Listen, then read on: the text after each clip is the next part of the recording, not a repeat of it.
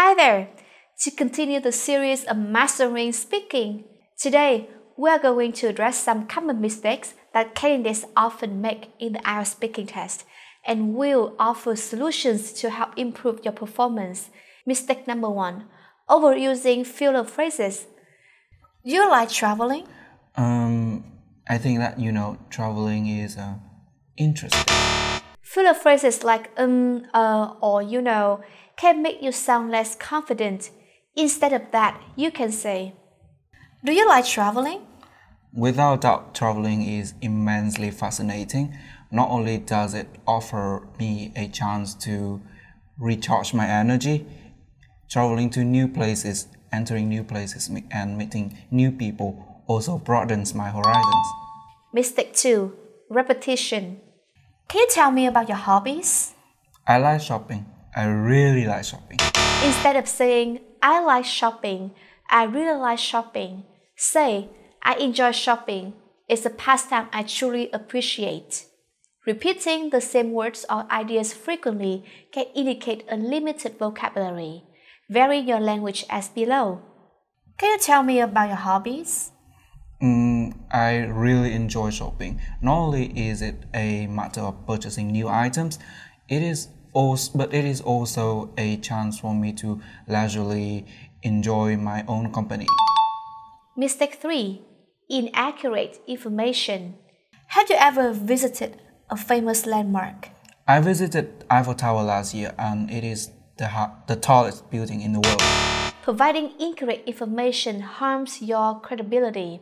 If you don't know, admit it and redirect your response. Instead of making information about a topic you are unfamiliar with, say, I'm not familiar with that topic, but I can speak about.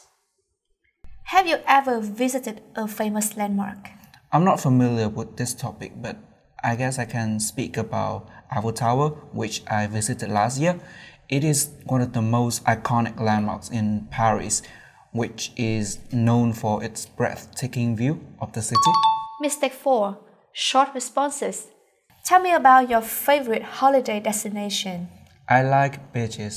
Giving brief answers without elaboration can limit your ability to showcase your language skills. You can revise as following. Tell me about your favorite holiday destination. One of my favorite holiday destinations is the beach. Being there allows me to swim, to relax, and to soak myself in the sun. Mistake 5. Overusing formal language. What is your opinion on the benefit of exercise? I am of the opinion that exercise is beneficial. Using overly formal language in every sentence can sound unnatural. You should revise as follows. What is your opinion on the benefits of exercise? I think that exercise brings benefits not just physically but also mentally. Mistake 6. Lack of paraphrasing. Do you enjoy sports? Yes, I enjoy sports. Paraphrasing or rephrase the examiner's question in your response to demonstrate flexibility with language.